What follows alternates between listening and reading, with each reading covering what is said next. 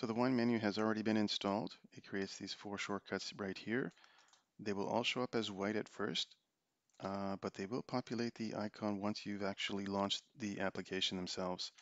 So I typically delete these two because they are duplicates and they don't populate the icons. So these .lnks I just delete.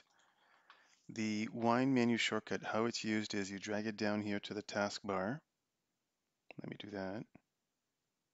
There we go. And then you create a launcher. And once the application is there or the shortcut is there, if you click on it, you'll get your wine environment or your Windows 32 environment. You have all the applications that you're typically used to, and you've got the App Store by wraps. Now this tool, when it populates or when it shows up here, it's a bunch of applications that are compatible with um, Wine32 or Wine that is, and so you can install any application that you want or that you would need for your Win32 environment.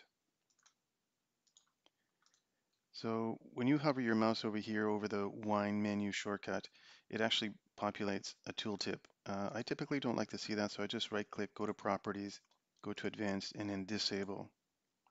And so the next time you hover over here, you're not going to get that information. You're not going to get that little tooltip.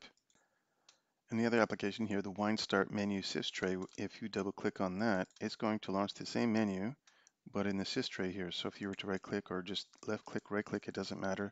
It'll open up the menu and you get the same Windows environment and the App Store as well.